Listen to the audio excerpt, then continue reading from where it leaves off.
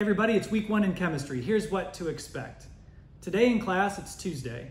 We're going to be going over the course syllabus, a lab safety presentation, and we'll get you back in the lab to make sure that you're aware of where the lab safety equipment is located. It's important that you pay attention during those presentations because on Wednesday, you'll have a short lab safety quiz. Wednesday's class is going to be independent, which means you're going to be working either in your dorm room or in a socially distanced space outside of the classroom. I'll be out of office that day. The work that you do and are assigned has to be done during our normal class time though. So that means you have until 9:15 a.m. to get the work that's assigned done and submitted via Schoology.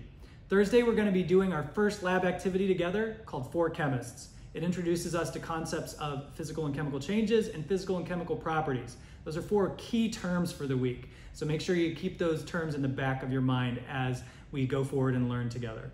On Friday, we're going to be doing another lab activity and you'll have your first formative quiz. We'll go over more of what that is in class on Tuesday when we meet together and I go over what to expect from the class.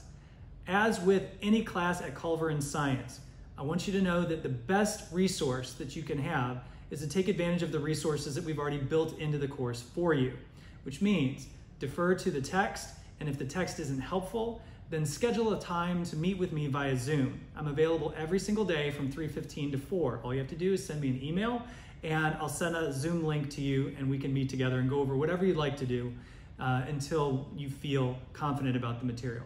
So that's week 1. After this week, we've got 7 more weeks to go.